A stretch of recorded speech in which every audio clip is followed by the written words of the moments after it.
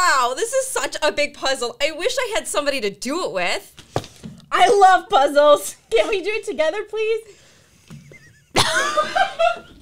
Consumer behaviors are always changing, and your business needs to as well. Learn from MicroPuzzles and how they implemented a subscription component to an existing business. We can't wait for you to see their story.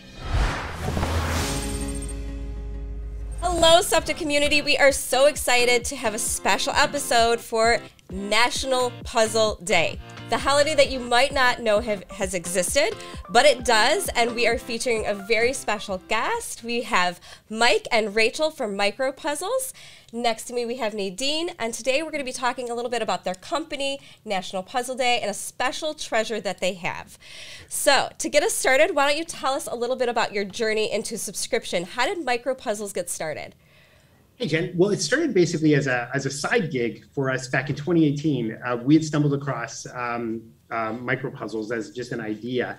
And we sold a lot to like small gift shops, small companies that had like, little attractions and things that wanted to put it. The great thing about puzzles is you can print anything on them. So they become something completely different. And so most people love jigsaw puzzles. Yeah. We always did. Our online sales at first, we used to call them onesie twosies because that's how many we sold. Yeah, it was just like a little sort of thing. So we really thought the direction of the company was going to go towards like destination retail kind of thing. We're doing gift shops. Yeah. And then the pandemic hit and everybody was stuck indoors, and we got on early on a local TV, and we had like the sales just rocketed, and the company really blew up. And then somewhere in, when did we start? I can't remember, like August or something. Basically, Rachel kind of was like, we should do a subscription box. And we were like, wow. I didn't even know what that meant. I've never subscribed to anything. I had no idea what that meant, but I thought, oh, that sounds like something we should do. And Michael's like, yes. I think that you touched on so many things that our community is really experiencing. Thinking about, I have an existing business model. How do I get that recurring revenue or transition? And is it possible to layer in a subscription? You have to start somewhere, right? You didn't quite have a strategy in place or know what was coming next, but you knew it was a big idea that you could capitalize on, and that is absolutely amazing. Originally, when we started the subscription box, everything had to be puzzle-related sort of thing. Like we needed to find a puzzle thing and a puzzle this and all this stuff. And then we realized, like, if we go with just fun themes, we can do anything. So we can include, like, jelly bellies or a cookie or whatever kind of thing. There's fun little things that we can include that are not necessarily puzzle related, but can actually fit a theme. And that just opened the door to a whole bunch of other things. The great thing about puzzles is you can print them with anything. So we can literally match any theme. It sounds like your box has some amazing products in it, and I absolutely would have just thought it's a puzzle, which I love puzzles, and I would have subscribed to anyway. But I wanted to take a minute to open one of your boxes. This is the year celebration box. Is that right?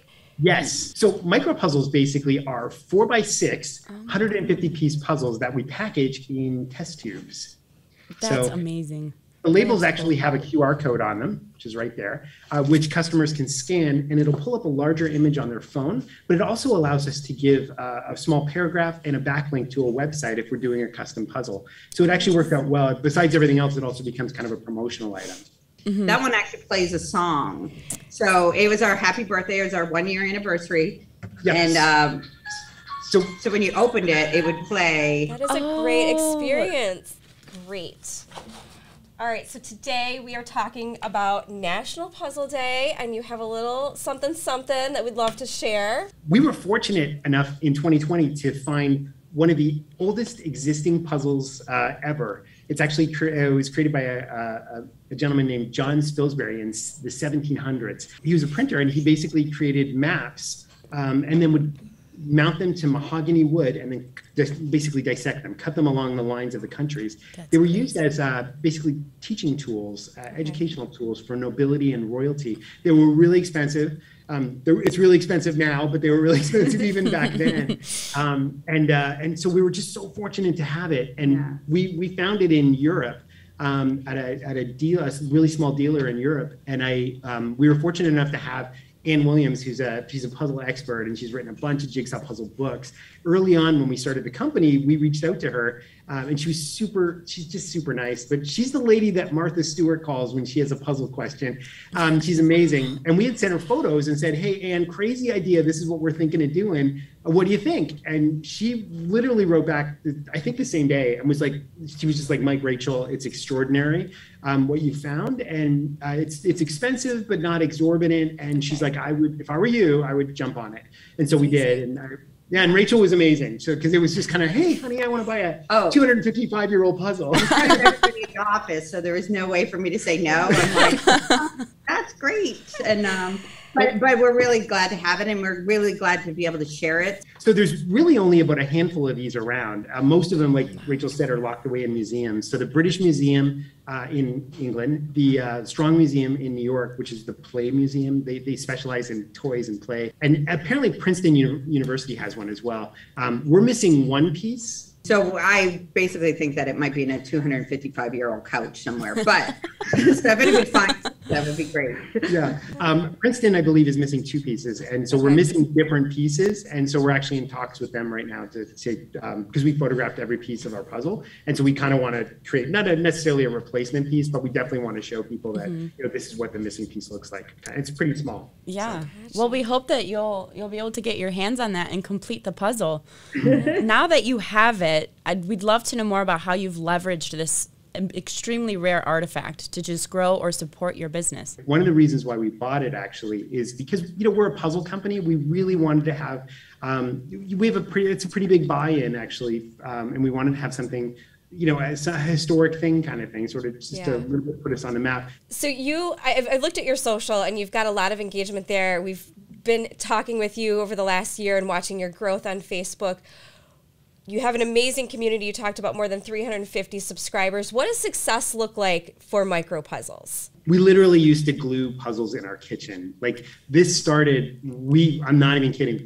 We started really tiny. We had no budget. We've never, we don't have a lot of huge investment. We just kind of keep investing profits into the company and growing it. So we started in an apartment, and and we basically have now a 2,500 square foot puzzle factory in Anaheim, which is dedicated. And when we first started printing, we could do 5 at a time, because we custom print our puzzles. We could do 5 at a time. And so we have equipment now that allows us to do basically 140 or 150 at a time. Wow. So the growth has been outstanding. We used to break up the puzzles by hand. And now we have an automated machine that does that we had custom specially built overseas. But again, it kind of falls back to that 1.0, 2.0, 3.0 theory. Right.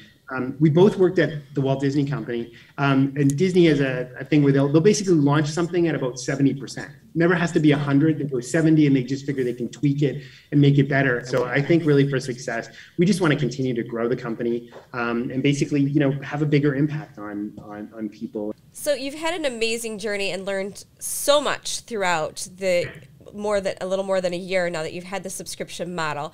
You touched on some lessons learned, like proactive planning, maybe collaboration, incredibly important. There's no rules. Do it all, try things.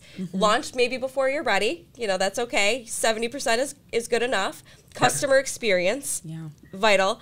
Is there anything else that you would recommend our community be mindful of as they're starting or growing their subscription, lessons learned that maybe they shouldn't duplicate?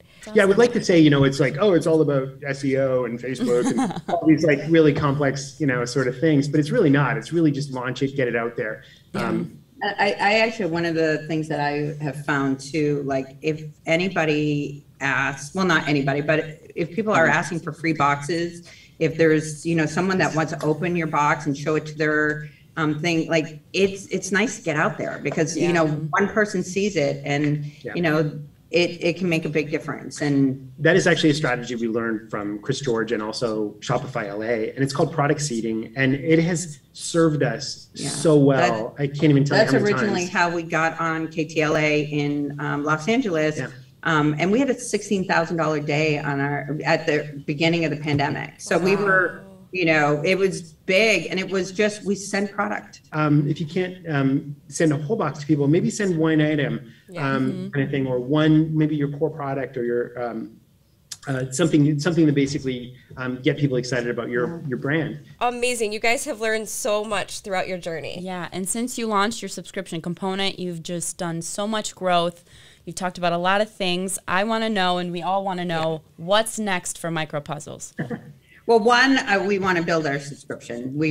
Michael put a goal to say, instead of doing the $350 that we're doing, let's, try to get it up to 1,000. Mm-hmm. We're going to try to work towards that. We love being in other subscription boxes, so we're always reaching out to that. So if anybody wants it in their subscription box, you reach out to support at micropuzzles.com, and we can see about doing a custom for you. And then we started a new product. Yeah, so in 2022, we're actually going to launch Tipsy Puzzles, which are going to be basically, they're packaged in, they'll be transparent beer cans, like little tiny beer cans. That's so cool. And then also like a wine-based one. So we're going to go after, and the puzzles are actually square. So they'll be set up for like Instagram and things. Like we're just kind of like playing with that iteration of it sort of thing. So we're super excited about that. Having things a little more either wine or beer related. A little more irreverent kind of thing. It's gonna be really fun. But you can also visit us at micropuzzles.com anytime. You can kind of see. We always have new designs. We have custom puzzles. So we have basically stock puzzles. We have custom puzzles where you can actually upload your own photo, and then also the subscription component as well, where you can get a monthly subscription, which starts at just $22 a month. That's amazing. That is great. I've learned so much today. Honestly, my mind is blown completely. I'm so ready to subscribe. We have a team meeting next, and I'm going to go do this puzzle while we're doing that. This has been great. Thank you so much, Rachel. Thank you so much, Mike. Nadine, this has been a lot of fun. I have had Happy National Puzzle Day to the SUBTA community. We are so excited to see all of you at SubSummit this June.